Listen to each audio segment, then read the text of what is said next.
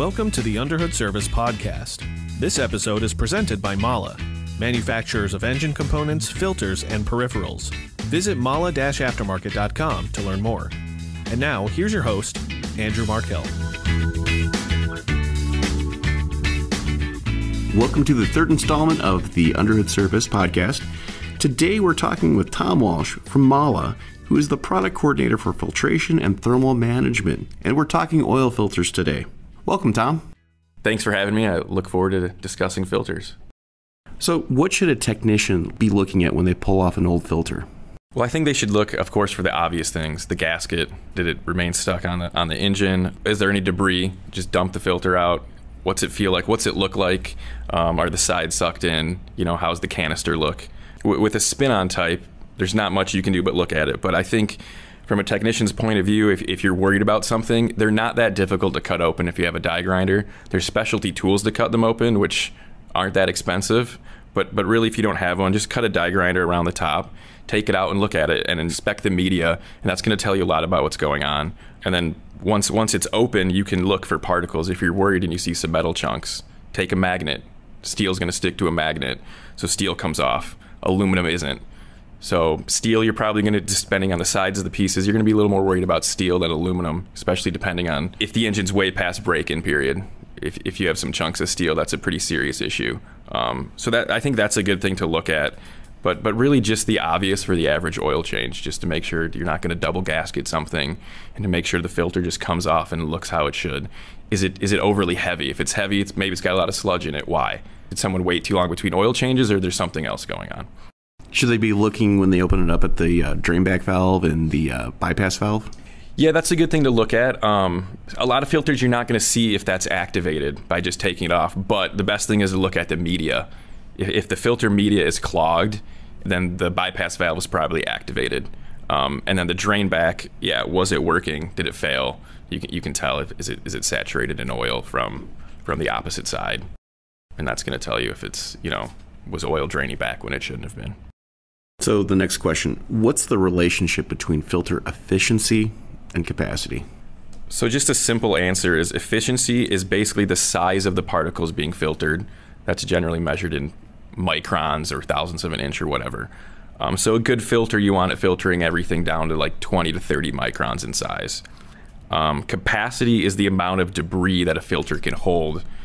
You'll see it measured in grams. Such and such filter can hold 13 grams of debris.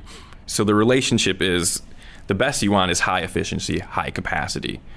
Of course, there's always that, you filter the small particles first, and then what happens? What's the relationship with that? My recommendation is to just get one that's high in efficiency, high in capacity, and then you don't have to worry about too much else.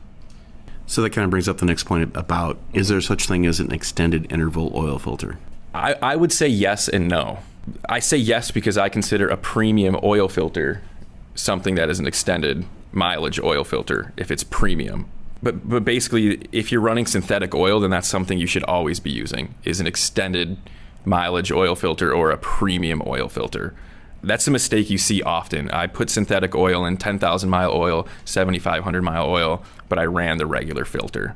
Well, that's not going to work because that filter's for 3,000 to 5,000 miles. And go really by what your OE ratings are. They do that for a reason. A lot of engineering goes into that.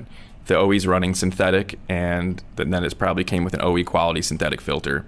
And look for a manufacturer in the aftermarket who's making a reputable filter like that. Basically, it would be a premium filter. Some call it high mileage. Others just market it as we market a premium filter. So that's why it's kind of a yes and no. If someone's marketing an extended life filter, then what's the regular filter? How's that one working, and what's that one doing, and what's the difference? So I think you're better off with just a better filter all the time. It's a cheap part. It's not that much to get the better one, and what it does and the safety it provides for your engine is going to pay dividends down the line for using a premium filter. So this was a question that we had recently for one of our videos and everything else, and sort of a debate we had around the office. What is the best place to find the instructions for installing a filter? Is it the box? Is it the side of the can? Is it all data? So if you're a technician, I would say all data or whatever software you're using for sure. for DIY, I would go to the internet. I mean, everyone's got mass amounts of information at their fingertips with their smartphone. I just haven't seen enough different filter boxes and filter cans to know what to trust. I mean, they basically have the, lube the gasket, install to a certain tightness or 3/4 pass tight with your hand. But just to be safe, there's so much more variety of vehicles and engines and oils and oil filters. Hop online, or if you're a tech, hop on AllData or whatever software you're using and just double check. And for me, I think that's the best way to go about it. So getting more into the cartridge oil filter, what are some of the most common errors that you see a technician doing when performing a cartridge oil filter, let's say either on like a large diesel truck or even some of the vehicles nowadays? Pulling the drain plug before removing the cartridge filter, especially the top mounted ones. At the very least, loosen the filter cap, or just pull that filter out. Because of the way the anti-drain back works, there's oil stuck up there, and you want to release that pressure because that's going to be some of the dirtiest oil trapped in there, and you want that to get drained out. So let that drain down, then pull your drain plug. Another one is, of course, changing the O-rings. There's always the O-rings on the cap, and it's funny, a lot of techs don't change it, but we all know how important it is on a spin-on type to lube that gasket and make sure it's ready to go. It might look fine now, but what is it going to do next time, especially if you're at 5,000 to 10,000 mile intervals? So pull that O-ring, apply some oil to the new one, put it on, and that's a good way. And another thing is, with cartridge filters, you're never going to have a better opportunity to inspect a filter than with a cartridge. You don't have to cut it open. There it is. Look at it, inspect it. What kind of debris is in there, if any? So you're not doing an oil change on a car that has chunks of debris, chunks of steel in it that you're going to start up, and 1,000 miles down the road, the customer is going to have an engine failure, where you could tell them right now, find a problem, diagnose it, and prevent a problem. So what procedures should a technician be following when they're doing an oil change on a vehicle with a top-mounted cartridge oil filter? Well, they should definitely be removing the filter first and letting that drain down into the engine before removing the drain plug. Because of course there can be oil left over in the filter housing, and then you're going to add your required 5, 6, 7 quarts, and now you might be a half quart, a quarter quart too full, especially for your larger filters, probably in your big trucks, especially your diesel trucks. And then even in your smaller vehicles, tolerances on today's engines are so much higher that you need to be right at that 4.7 quarts or whatever it may be. You don't want to be over or below at all. So for an oil filter, what's the most stressful time for it? Is it during startup or high RPM operation when the oil pressure might be higher at 67 PSI? In my opinion, it's cold starts. And the difference between a cold start and a high RPM is the temperature of the oil. On a cold start, you're going to have cold oil.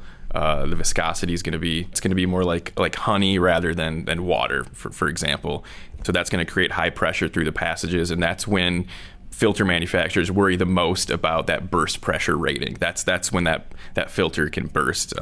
Luckily today, most filters are manufactured that should never become an issue. Cold start or high RPMs, if your filter bursts, you got some major issue somewhere else. But cold start is definitely going to be harder on an oil filter. Kind of curious, the main area that's going to burst on a filter, it's not going to be the can or the seam. Is it going to be the seal itself? The seal itself is where you'd probably first start to see oil the seal would fail. But I think even before a seal would fail, you'll see it wouldn't burst, but for a canister type, that can is gonna expand. You're gonna see it kind of blow up a little bit, almost like you're shooting air into it, and then the seal is gonna fail. And if it actually ruptures, yeah, you've got major problems. Yeah, your oil filter is the least of your problems in that case. So. Well, thank you, Tom. That's great information on oil filters. I think, you don't realize how complex they are until you really start looking at them. Well, that concludes our third podcast on oil filters. Thank you, Tom. Thanks for having me. And thanks, audience, for being there for us and downloading this podcast. And thank you for Mala for sponsoring it, too.